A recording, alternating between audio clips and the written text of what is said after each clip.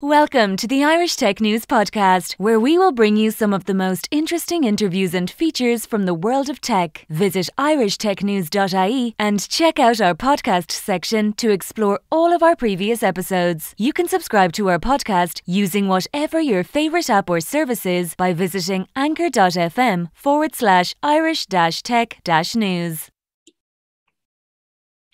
Welcome to Irish Tech News. I'm Sangeeta Waldron, author of Corporate Social Responsibility is Not Public Relations.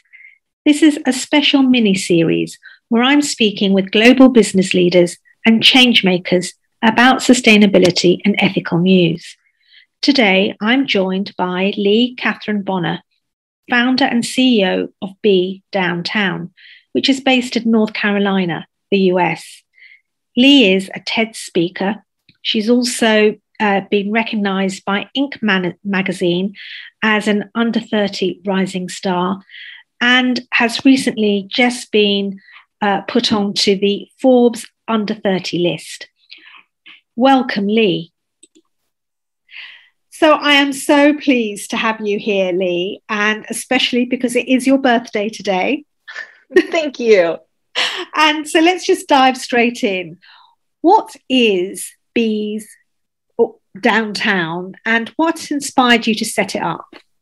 Yeah, so Be Downtown, what we do at Be Downtown is we install and maintain beehives on corporate campuses to help rebuild sustainable honeybee populations while simultaneously providing year-round employee engagement and leader development programming to our partners. I am a fourth-generation beekeeper, wow. So the bees run in my blood. The Flanagan, so the very Irish side of my family. Three of us are born on St. Patrick's Day, actually.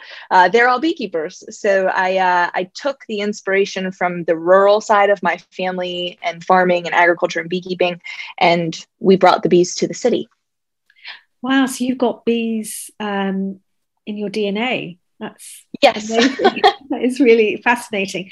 So one of the questions I wanted to just quickly ask you, are bees in decline in the States? Bees really are in decline all over the world, except for really in Africa. And they're a managed agricultural population, though. So honeybees will never be on an endangered species list because we can multiply them as quickly as we'd like. But native bees, we cannot do that too. And while honeybees and native bees are indicator species, they're also keystone species. So they're incredibly crucial to look at in regards to they're trying to tell us something is wrong in our environment, and it's time for us to stop and listen. So while honeybees won't ever be on an endangered species list, when we lose in the US about 30 to 40% of the honeybees every year due to a number of factors, what ends up happening is we split these beehives to try to build the numbers back up, but we're splitting unhealthy hives. So we're putting a Band-Aid on an issue, not only of the number of bees we need for agriculture, but on the issue of what these keystone species are trying to tell us, desperately trying to tell us. Sure. So apart from being this legacy of beekeepers, was the decline of bees part of the reason why you set up Be Downtown? It definitely was. It was, so I feel like I had the privilege of growing up with agriculture. I grew up in a city, but our family farm was an hour away. And to learn what it means to care for and cultivate and nourish agriculture and watch it grow and the work it takes to bring it from seed to harvest, I fell in love with the bees and the stories that the bees can share to really bring people into understanding this bigger issue around decline. And so for me, being able to invite small bits of agriculture back into cities where people can realize, hey, I should be a better steward of my environment to help the bees. I had a college professor, even though I studied international studies, I took a beekeeping course while in school. And what he taught was, if you just do a little bit, collectively, we can do a lot. And that is very much the motto that I live by for really everything in my life is a little bit of good goes a long way, because it creates a ripple effect that far exceeds your own bubble. Other people see it, other people look at it and are inspired by it and want to do better and be better as well. So the bees really act as that metaphor and that driver for us in cities. I mean, it's interesting, you say that the bees are telling us a story, and they're trying to tell us something. What's one small story you can share with us right now about bees? Honeybees are Mother Nature's, one of her best and oldest storytellers. And so to be able to open up a hive and just listen and see what they're trying to tell us and the stories, I think one kind of going off of what we just talked about is, by herself, one honeybee only makes 1/12 of a teaspoon of honey in her entire life. And she doesn't typically live long enough to see the nectar she brings in turned into honey, but she does it for the good of the hive. And so if we can collectively be more like the honeybee, where everything we do for the good of the collective, then we can change the world. Honeybees together can create over 100 pounds of honey in a matter of months. So the power of we versus I is very beautifully shown and told through the eyes of the hive. Wow, that's such a beautiful story and just really powerful. Brings it home how nature's always talking to us if we just spent time to listen more. Yes. And just on the listening, and I guess this leads into the next question. Do you think there's a sea of change emerging in the US with the next generation of business leaders who want to create more sustainability or more CSR-led businesses? Definitely. Without a doubt. We are consumers and entrepreneurs and really everyone. We are now judging companies based off of the impact that they have on the environment, whether it be good or bad. We're looking at it, we're investigating it, and people want to be part of something that creates a change in the world, and they don't want to be part of things that harm the earth anymore. And so we're seeing companies that understand that are making moves that are authentic moves. I think that's a big piece of the issue is if it feels inauthentic, it's worse than if they didn't even do anything. But if it's authentic, people are even more committed to that brand and want to work for that company, want to be part of it, want to cheer it on because it's helping the greater good. Absolutely. I mean, I completely believe in that. I mean, while there are people who want to create change, what have been the challenges that you faced with Be Downtown?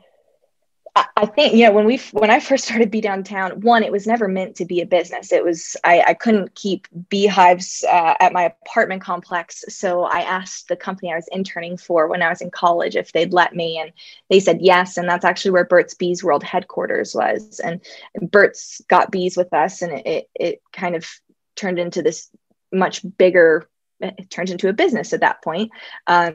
But nobody thought that it would work. One of the things we run into all the time still is people assume we're a nonprofit because we're mission driven. Yeah. But I made the decision very early on that we can do good in the world and also do well. And it doesn't have to be a nonprofit that's working off of government funds or charity. Creating a business that leaves the world better than how we found it should be the expectation, not the exception. And we need to better understand that Be Downtown should not be this amazing startup that somehow made it, that works with the largest corporations in the world like Delta and AT&T and all MetLife and Cisco, and we shouldn't be this superstar company that somehow made it as a social enterprise. We should be what the expectation is. We should be the norm. Yeah. Right now, we're this exceptional company, and I would love to be normal. Yeah, no, I completely, I get that. I mean, there are so many companies where, I was just thinking there is this kind of thought that when you are CS led, you can't be profit making. You can't be. a successful business. You're a not-for-profit, or you have lots of fundraising or grants.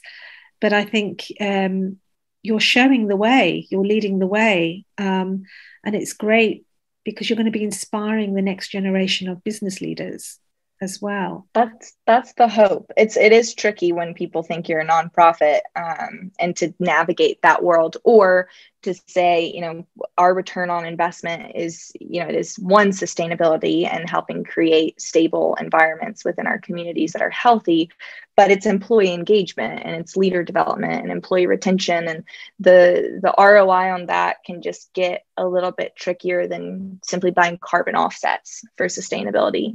But I believe the cultural impact that the bees have for the employees and the company is bigger than what a company would do if they simply bought carbon offsets. The bees become part of the culture of these businesses. It fundamentally changes the way people see their company when the bees come onto these campuses. Wow. I mean, that's in what way do you see that change? Yeah. One, if somebody was crazy enough to say yes to putting bees on a campus, then maybe somebody else's idea what isn't as crazy. But two, again, it's that storytelling. It's that, everything we do for the good of the hive. Honeybees move towards stressors. They don't move away from them. They move as a unit. They have inherent trust. The beekeeper enables the good of the hive. A good leader enables the good of their team to be their best selves. And there's all of these analogies that resonate so deeply in the corporate world that people could never see the bees ever being taken back off the campus. They get the honey from the hives. They get to do all of the training and the classes.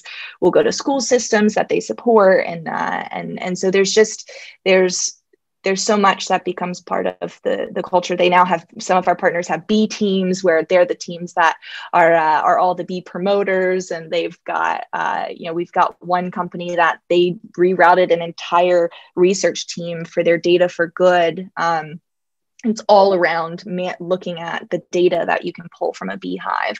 And they just won a huge award for it. So there's so much that can be done where the bees, I'd say the bees touch each person in a different way. Yeah. But everyone is transformed by the impact that they're small but mighty little creatures that get brought on these campuses. I mean, I'm already thinking, I'm looking at bees in a different way. I mean, are they good networkers?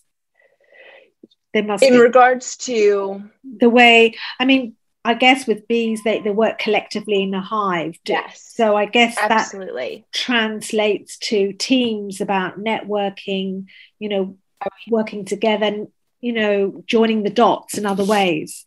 Yes. So honeybees, the girls are the workers in the hive. And so they do pretty much all the work. And they have the second most complex language of communication besides mammals. There's 65,000 bees that can be in a hive at pretty much its peak capacity. And the way they communicate, they can come to an agreement or a consensus, really past the point of agreement, but to a consensus where even if some of the bees had different ideas about where to go, they're able to come to a consensus and all move forward as a unit in as slow as 3 days, as fast as a couple hours. Which is fascinating that, that many beings can come to a consensus that quick, and it takes us so long in our corporate worlds to move in any direction. But worker bees to the day have different job designations. So their first job, they're cleaning cells. And then when they turn 3 days old, they switch to the next job. The jobs get more and more dangerous as the bees get older. So the oldest bees are the ones that forage and leave to collect nectar and pollen and resources and come back. But if something were to go wrong in where the forager bees were, maybe they got sprayed and they all died, they didn't come back, the colony has the ability to move bees through different jobs faster in order to ensure that at the end of the day, the job that needs to get done still gets done. If something happens and the bees on the inside of the hive were to decrease drastically in numbers, the worker bees can come back and revert back to older jobs to continue to make sure the hive thrives. They're not as good at them anymore. They haven't, they've actually, some of the structures and things have changed in their bodies where they don't produce as much beeswax as a younger bee would, but they can still do the job. And to me, especially during COVID, that has been such a learning lesson and a teaching opportunity where nobody's too good for anything. You step up to the plate, you work, and maybe you're not as efficient as someone else, but you get it done for the team. You don't back away from the stressor, you address it head on and you adapt. Honeybees are beautifully adaptable to different situations. So that's another kind of learning lesson that's more of a COVID appropriate one, I guess. Well, as you were talking, I was thinking, wow, maybe we need bees to govern the world, because yes, we'd be doing far better than what we're all doing right now. Yes, honeybee democracy. Yeah. It's a thing. Oh, I like that. You've got a tag name and tagline. What's been the impact of Bee Downtown with local communities? So I'm not talking about where you're operating, but just the wider local community. Yeah, so when we install a hive on a corporate campus, those bees start to immediately impact a 3-mile radius. So it's over 18,000 acres of the community that the bees start to positively impact. And what happens is our corporate campuses, they don't want to just put the bees there. They then want to replant with more native plants. They want to have orchards and gardens put in. And so as more and more companies in a city get hives, their 3-mile radiuses begin to overlap and create a corridor. And everything we know about native pollinators and pollinator species is corridors are essential. So what we've been able to do is have these businesses, each of their 3-mile radiuses overlap to create some of the largest corridors of single management honeybees in the country. The largest one in the country is one of ours, and it's in Raleigh, Durham, and it's over 62 miles long. And MetLife, a very large corporation in the US, closed the gap for it. Wow. The bees coming in was the final connector to these two, about 30-mile pieces. And so then all of a sudden, it's not just the bees that have more food, it's all of the pollinators that have more food. There's less spraying of chemicals in our cities because our corporations don't want to harm the bees, and now all of the pollinators. So it's, again, like I said before, what my professor taught in college is it's that ripple effect of if you just do a little bit, collectively, we can all do a lot. Wow, I just love that. I mean, I can just see the ripple effect. I mean, the orchards, it must be the biodiversity in the local area must be so much better than it was. It is. And people, these are massive Delta, there's, in a normal world, there are tens of thousands of people that are on this headquarters in Atlanta, and the employees get to see it. They get to see the gardens now. They get to see the bees, and they go home and they plant more gardens, and they are, have pollinator hotels out or become beekeepers. And so it's not just that 3-mile radius. It's that people come together to learn at their place of work about stewardship. And then they go back home and they want to continue that stewardship beyond just their place of work. But their place of work has gifted them the opportunity to learn. Amazing. I'm just talking about learning. Have you got plans to roll out to other types of organizations such as schools, colleges? Yeah, we just launched the BDT Leadership Institute. So we have our corporate hive program, which is where all of the hives on sites are managed. That can get a little tricky with school systems. And again, a lot of it is in regards to funding and the cost of the program. But the BDT Leadership Institute is all based in what is called biomimicry. It's typically done in engineering. So it's taking and looking at naturally occurring processes to help solve problems in our world. So if you think about like birds of flight and airplanes and aerodynamics, so many airplanes, the wings are tapered like certain birds' wings, and you take inspiration from that to help create and solve these engineering problems. We do it from the bee standpoint of leader development and building high-performing teams. So that is something that we have been looking at working with universities on and schools on around storytelling and learning how to lead through the eyes of a hive. And that's something that we can easily scale anywhere around the world for corporations that want to learn from the bees. And it's what's great about it is the bees are not threatening to anyone. It's not like they have somebody, a facilitator in front of them telling them what they need to do. It's that they're getting to open up a beehive and play with the bees, and the bees are showing them what happens when you lead and you work as a team. And those lessons resonate so much deeper with people through the experience of learning rather than just being told what to do. Oh, absolutely. I think we all love stories, don't we? We're humanity has been brought up on stories. Yes. I just never realized that bees actually are storytellers. Yeah. Very powerful ones. They are. Yeah.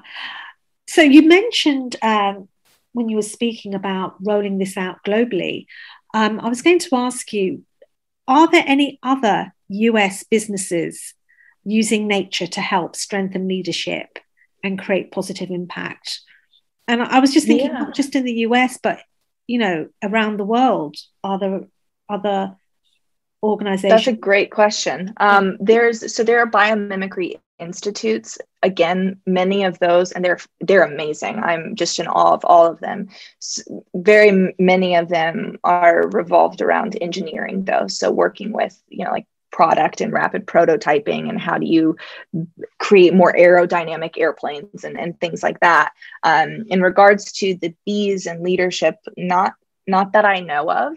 Honestly, one of my downfalls as an entrepreneur is I don't necessarily do a ton of research on things before I dive into it. I go with gut checks, and it felt right to build this. Yeah, that's true. That's very true, actually. I'm a big gut person, and I loved learning from the bees. So in my mind, there may be other. I think actually people do this with horses. Yes, they do. Horse therapy and leadership around horses. So yes, with horses, but I don't think with bees. I think we might be the first bees nest on that front. Yeah, I know people who do leadership through horses, but what you're saying is the impact with bees is not just the teaching, but it's putting back into the local biosphere, the local community. It's the growth of the nature. Yes. Which horses are lovely, but you don't really have that. I don't think that kind of footprint with it. Right. And you don't have to be a beekeeper, once you take these classes, and we actually encourage people not to, because it is a lot of work. And while it has become in the media, touted as a great hobby, it is a great hobby if you understand that you are getting involved in agriculture, and you can't just put a beehive in your backyard and walk away. That's not stewardship. But anyone can plant a garden. Anyone can feed the bees. And so we always encourage people, create more diversity in your cities. And you can do that with your plants and picking the right plants in your cities. And every city has resources for it, and garden clubs and extension agents. And so we encourage people to help feed the bees that are already there, help make them healthy. And everyone can do that. Even if you just have a small balcony, you can put something out there in a pot to help feed a bee, or just water to help give them water too when it's hot outside. Small acts can make big differences in the world. Oh, absolutely. Oh, I completely agree with you there. I would love to see you here this side doing something sort of, I don't know, be downtown London or be downtown. We would love it. Because I just think it's, from what you've said, it's been so powerful. And also during these COVID times, we've been spending more times in our gardens. There's more appreciation, more love for nature.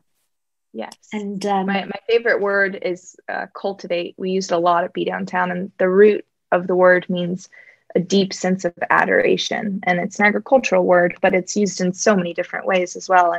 And, to deeply adore something means you begin to nourish it. And when you give and you give and you give to nourish and cultivate, rather than taking and taking from it, you begin to learn what it means to be a steward and to create something bigger than yourself. And so we always encourage people to cultivate the things in their life that they love. And during COVID, a big one for people has been gardening. It's been such an outlet for so many people to just get their hands dirty and be connected and rooted in the earth. And nature has been here far before us. It will be here long after us. So to learn from it and to listen to it and to take time for those moments that matter to really sink in is so important for all of us. Absolutely. I mean, as you said, I have deeply adored just our conversation this afternoon. I've really enjoyed learning from you. So how should people connect with you, Lee? Yes, we would love for people to follow us on Instagram. That's probably our biggest platform. It's at BEE Downtown. Our website is bee-downtown.com. And then my personal Instagram is at LEIGH _Catherine, KATHRYN. Lovely. Well, thank you so much for sharing your bees storytelling. I mean, I'm in awe of that, and I'm going to go away and do some research myself. Well, if you have any questions, follow-up questions, let me know. I'm happy to be the crazy bee lady and answer them for you after this. Thank you. Thank you for listening to the latest Irish Tech News podcast. Check back every day for the latest episode. You can follow us on Twitter at Irish_Tech News, on Facebook, facebook.com/Irish Tech News, on LinkedIn, linkedin.com/Irish-Tech-News, on Instagram, instagram.com/IrishTechNews.ie, and on TikTok, tiktok.com/@Irish Tech News.